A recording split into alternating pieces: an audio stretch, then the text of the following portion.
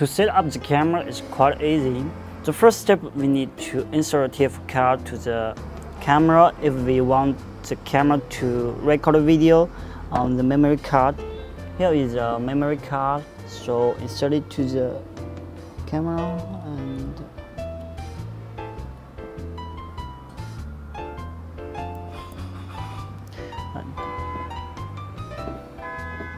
now place it on the table.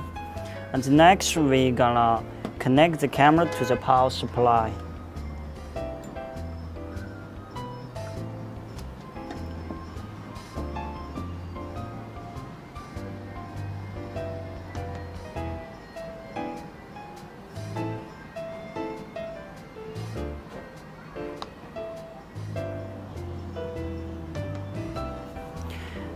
We just need to wait around 30 seconds to allow it boot up.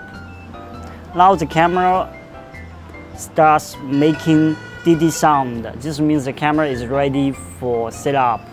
And now I'm run the smartphone and of course find the yoosee app.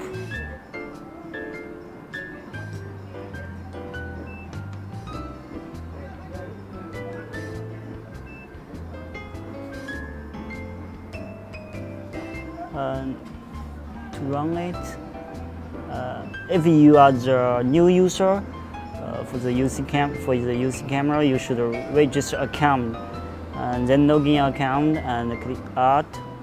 Here we choose add new device, and then we select Smartlink, and here it shows me my home Wi-Fi SSID. So the next we should enter the Wi-Fi password.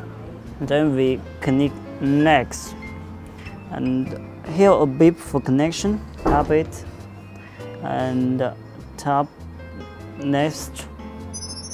Now my smartphone is trying to set up the camera's Wi-Fi.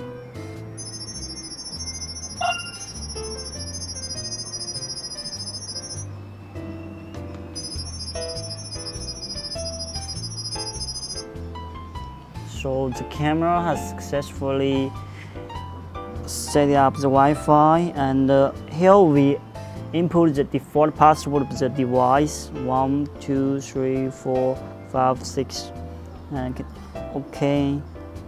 Next, now I can give it a name, so maybe I say cube camera.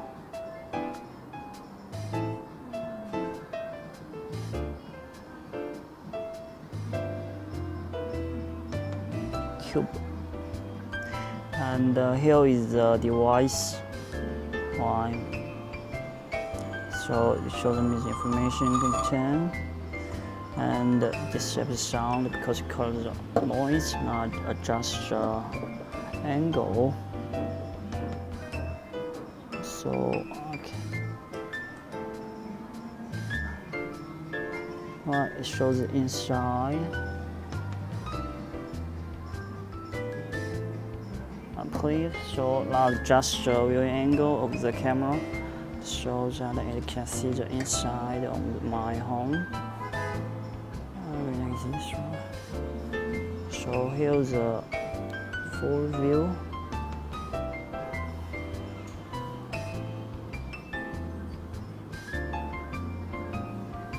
I can't do it again. So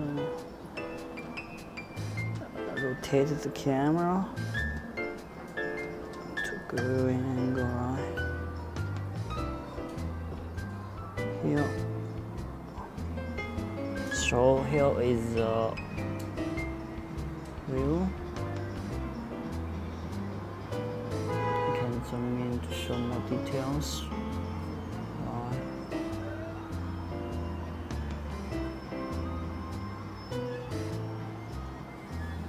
And of course here go to the zone, and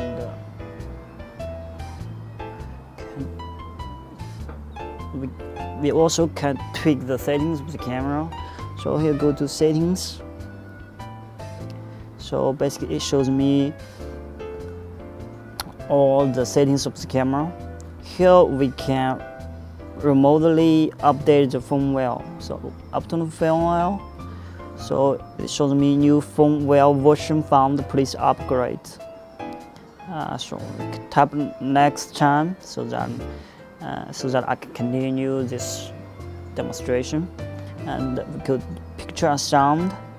Here we are able to reverse the image and reverse it. So now image is reversed. Disable the sound, and here choose HD resolution. And exit. So go to settings again, and here alarm settings here. So in addition to supporting video-based motion detection here, the camera also can support human infrared detection. So it can greatly improve the video surveillance efficiency, because the camera only picks up the movement caused by human, so it will not trigger false alarm. So it's a great feature for this camera. Additionally, we are able to set up a SMTP account for receiving alarm emails. So I can receive alarm prompt, and of course here human passive motion detection. And the next I'm going to test it, right? And here is defense. We activate the passive motion detection, and the person with this supply, right? Now I'm trying to trigger it.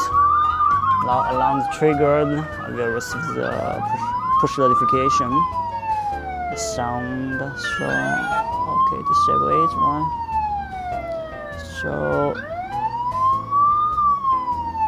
go to here. Disable the sound. Alright. So it's a great camera. I recommend this camera if you want a solid and good quality security camera. That's it. Thank you.